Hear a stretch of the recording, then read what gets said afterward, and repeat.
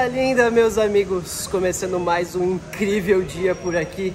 Estamos em Cartagena, na Colômbia, depois de colocar nossa casa, a Manezinha, uma Kombi de 1986, colocamos ela dentro de um container para fazer a travessia para o Panamá, onde nós vamos começar nossa aventura pela América Central. E agora, como estamos sem casa, a gente tem que pegar um avião para ir para o Panamá e ir lá receber a Manezinha no porto. É isso aí, nós já chegamos aqui no aeroporto de Cartagena e a gente vai, na verdade, fazer um voo bem rápido de 1 hora e 40 minutos aqui de Cartagena até a cidade do Panamá. Vamos, Fifi! Vamos, Fifi! Vamos, Fifi! A Operação Panamá consiste em levar nossa casa para a América Central. O problema é que, apesar de existir uma conexão terrestre entre a América Central e a do Sul, é impossível passar de carro por aqui. Não existem estradas nessa região. Que é um dos lugares mais inóspitos e perigosos de todo o continente americano, o famoso Tapón del Darién. Uma região entre a Colômbia e o Panamá, composto por uma floresta de 575 mil hectares e que é dominado pelo tráfico de drogas e de pessoas. Isso torna nossa missão de chegar ao Alasca uma aventura absurdamente incrível de ser vivida, meus amigos. Porque precisamos, pela primeira vez na história de nossas vidas, atravessar pelo mar a Manezinha até o Panamá. E o primeiro passo é fazer nosso check-in aqui, apresentar a documentação da Fiona, como sempre. Como a gente viaja com cachorro, nós não podemos fazer o check-in online, tem que ser sempre presencial.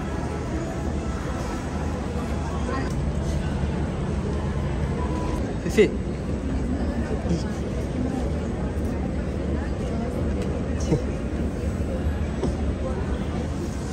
Vamos, Fifi. Olá, buenos dias.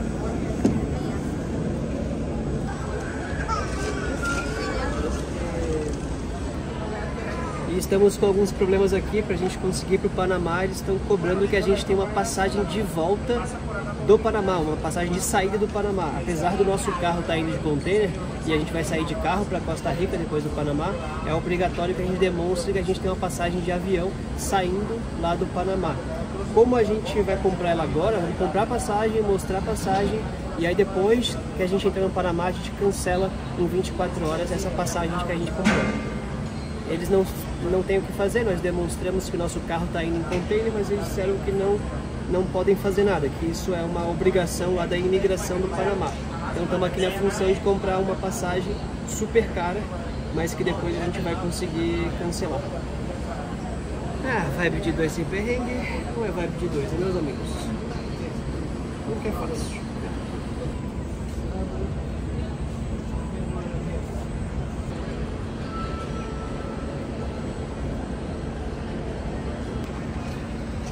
Deu boa, conseguimos nossa passagem e vamos embora pro Panamá. Vamos embora!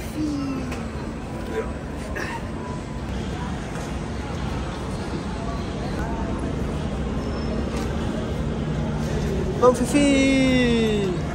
Olá, buenos dias. Listo? Gracias.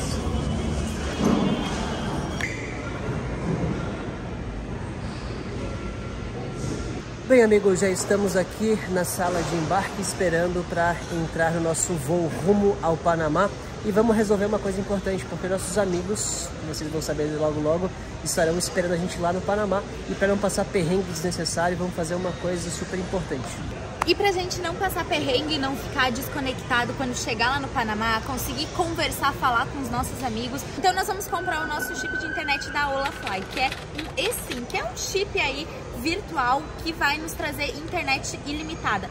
Os períodos que eles têm é desde 1 semana até 3 meses e tem todo um suporte e é totalmente virtual. Então a gente faz a compra pelo site, recebe o chip por e-mail, coloca no celular bem rapidinho aí, consegue usar e já sai com a internet. É bem melhor, por exemplo, ter um chip brasileiro, ir pro exterior, comprar um roaming, que vai gastar muito mais e não vai ter tanta internet ilimitada como a gente vai ter agora. E já conseguimos, já estamos com internet, ainda bem, porque o Wi-Fi desse aeroporto aqui é só 30 minutos, já tinha passado 29 minutos e a gente ia ficar sem internet. O processo aqui de compra, de instalação e de ativação do eSIM foi bem fácil, então nós já estamos com um pacote de dados ilimitado por 5 dias. Nós pagamos esses 5 dias $19. E é bem legal esse eSIM porque não precisa mostrar passaporte, não tem preço de ativação. Nesse processo super rápido que a gente fez aqui, já estamos com a internet e sem passar perrengue agora rumo ao Panamá para encontrar nossos amigos. E nós ainda conseguimos o cupom de desconto VIBEDEDOIS, que dá 5% de desconto.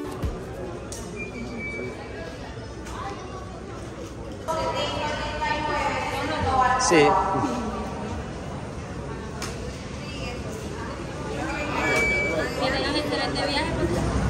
Isso aí, bora embarcar pro Panamá. Uhul! Vamos buscar a manezinha.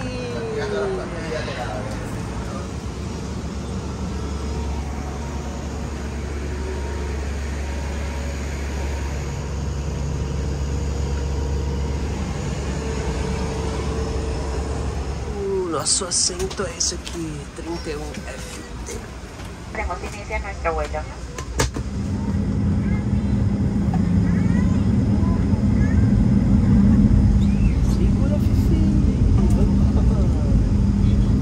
É muito legal que no voo da Wingo eles deixam o cachorro ficar direto fora da bolsa, nem mesmo na decolagem é preciso ficar ali na bag de segurança. Então a Fifi vai participar oficialmente da sua primeira decolagem assistindo pela janela.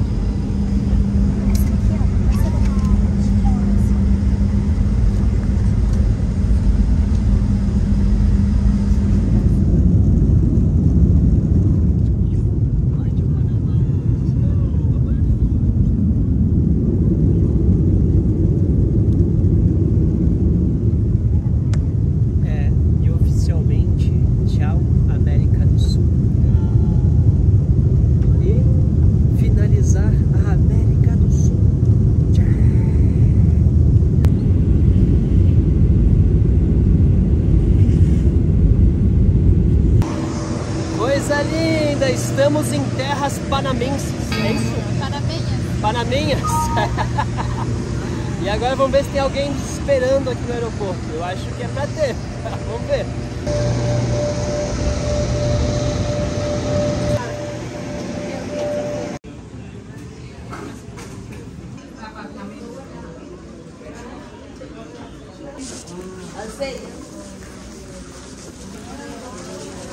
Olá.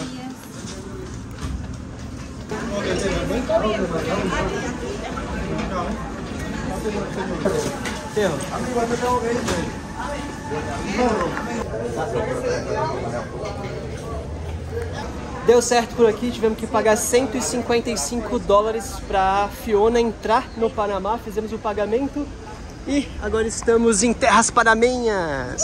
Uhul! Pois bem, como nossa Kombi ela está despachada por container, provavelmente ela deve estar em alto mar, quer dizer, atravessando o mar do Caribe sozinha, coitada da manezinha. A gente está aqui esperando nossos amigos, o Newton e a Mara, do projeto Bustrada. Eles têm uma van e vai ser na van deles que a gente vai viver nos próximos dias até que a manezinha chegue. Será nosso hotel 5 estrelas, nosso resort all inclusive. Vai ser lá.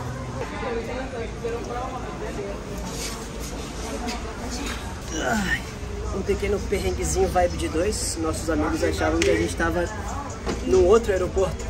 Eles foram para o outro aeroporto, tá a 36 quilômetros daqui. Então eles estão vindo agora para esse aeroporto. Viu como é bom ter internet? Porque a gente pôde ligar para eles e compartilhar nossa localização. E aí foi por isso que a gente descobriu que estávamos em aeroportos opostos.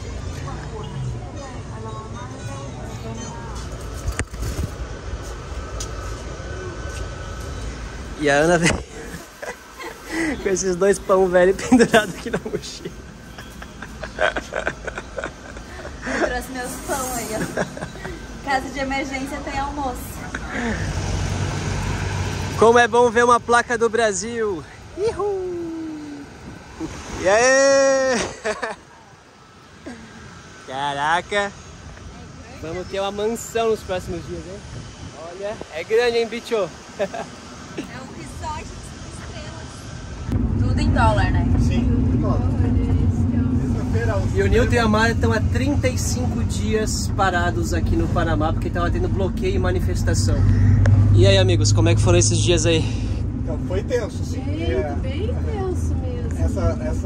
Você não poder circular, cara, é horrível. Vir é muito terrível. Muito ruim. Você tá num país onde você quer conhecer, você quer...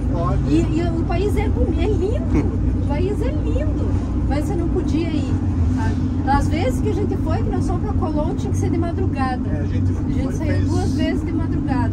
4 horas da manhã para não pegar bloqueio. Mas agora chegamos com bons ventos. Já foi liberado, o país está todo livre, é isso? Uhul, coisa linda! Segunda-feira. Segunda-feira saiu o resultado do Suprema Corte, que o Supremo, o tribunal deles aqui, decidiu por unanimidade a inconstitucionalidade do contrato lá com a mineradora. É porque as manifestações eram contra um contrato da exploração de uma mina, né? Era um contrato com uma mineradora do Canadá. E aí foi julgado inconstitucional esse contrato.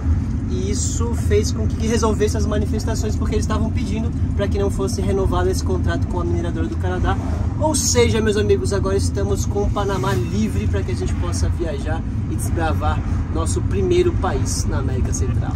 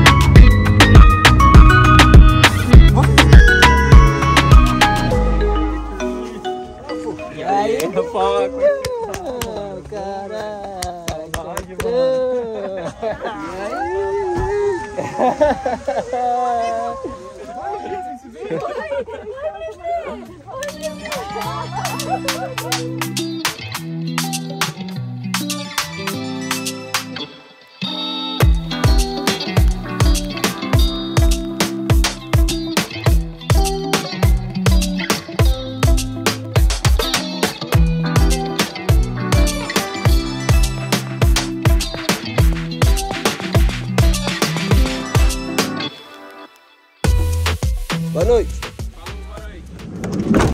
E as camas estão montadas por aqui já. Olha aí, como é que vamos dormir aqui na van do Bustrada. Aquela mesa virou a nossa cama. Ó, os dois estão lá no fundo. E a mesa vira uma cama aqui, né, Nilton? É.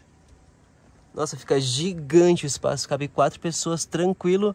E aqui fica o banheiro. Então à noite, ainda se quiser ir no banheiro, dá pra ir no banheiro tranquilo, né? Tem um mini corredor aqui. Sim, sim.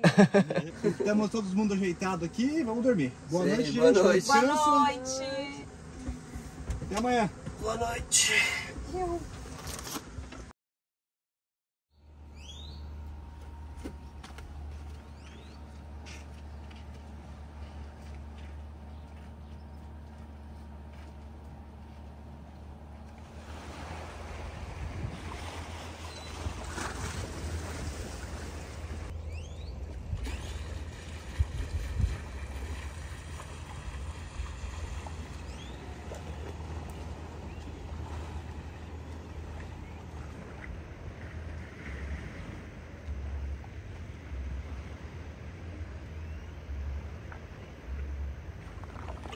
Bom dia, mais um dia começando por aqui. Passamos uma noite muito boa, dormimos ali na casa dos nossos amigos. Nossa, sensacional a noite.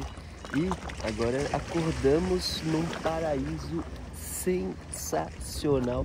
Ontem quando nós chegamos não dava pra ver muita coisa, a gente viu mais ou menos que era bonito, mas cara, que extraordinário estarmos na América Central, meus amigos. Isso porque nós já estamos nele, no mar do Caribe.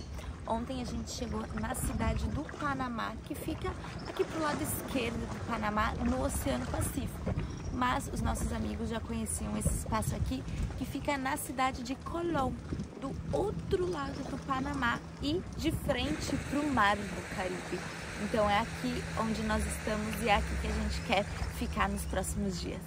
Bom, estamos descansando, agora é a hora do café da manhã. E a dona Mara já está aqui, né? Mimando, agora ela tem mais uma companhia. Olha quem tá aqui, ó. Cá estamos de novo. A Ana tá aqui fazendo o chimarrãozinho. Bom dia! Já estou me sentindo em casa. Fique à vontade, Ana. Já estou.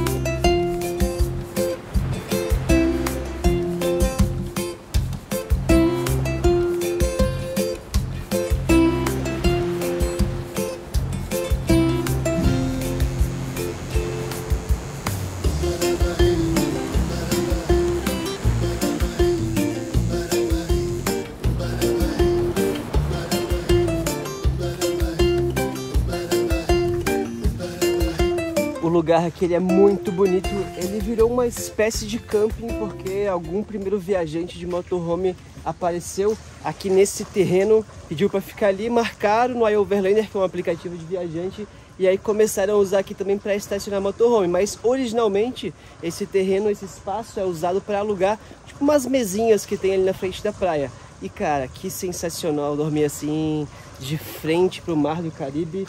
Estou agora à frente também de uma vegetação que é muito comum nos mangues perto do Caribe.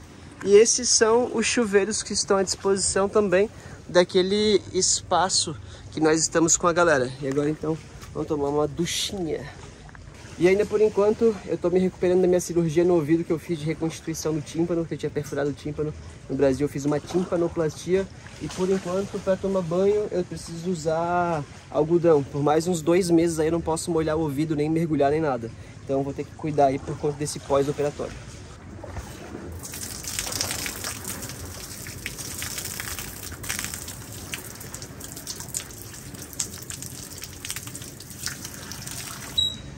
Banhozinho tomado e até ó, barbinha feita. Agora sim, coisa linda, meus amigos.